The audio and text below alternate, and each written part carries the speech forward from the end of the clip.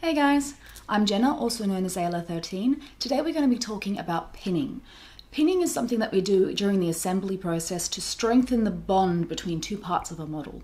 But not all pieces need to be pinned, only if they are exceptionally heavy, or if you think the contact point for the glue is very small, or if you think the parts are going to experience a lot of wear during play or transportation, then you should consider pinning them.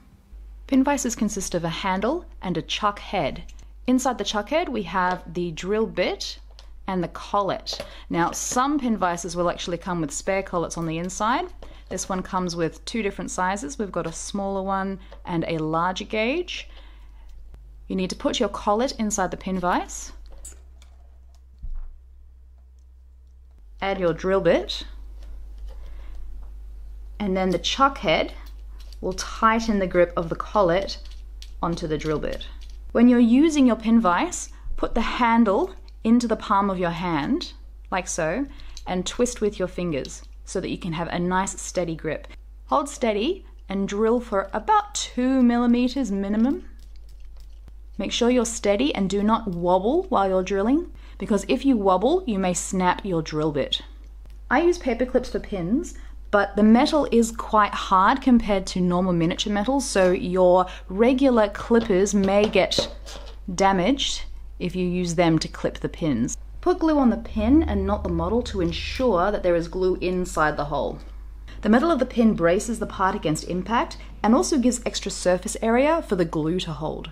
You can also increase the surface area and grip for the glue by scoring the two surfaces with your hobby knife. You can also use modeling putty to help the glue. I wouldn't recommend using the putty by itself though. Now as soon as you put glue on this, it's going to start to harden, so you need to work quickly. This also has the added benefit of squeezing the putty out of any gaps, so it can act like gap filling for the model. You've just got to make sure that you get rid of any excess with your modeling knife before it sets. If you are having trouble lining the pieces up, you can put a little bit of a guide pin in, so a shorter one than average, and you don't glue it, but you put a spot of brightly colored paint on the end, and then before it dries, line it up into the correct position on your model.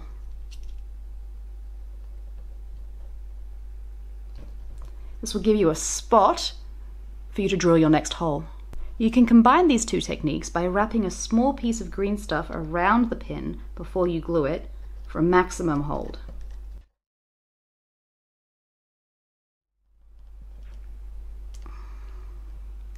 Some people like to use electric drills. I never will because I'm terrified I'm going to draw my own fingers off. I'm a little clumsy.